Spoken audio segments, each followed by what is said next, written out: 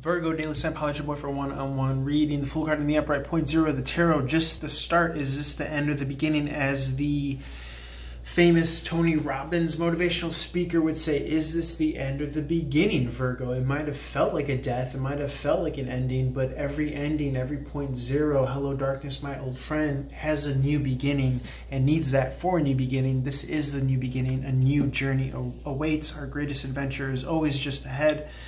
Virgo, chances are you are taking a leap of faith and jumping into a new one. If you haven't, golden background, blessings, promises, trust, faith of the universe and from the universe that is always within you. Tap into that as you move forward, trailblazing, doing things the Virgo way, being emotionally receptive and available to this divine blessing coming from the clouds, a miracle. Why would you not be receptive to it?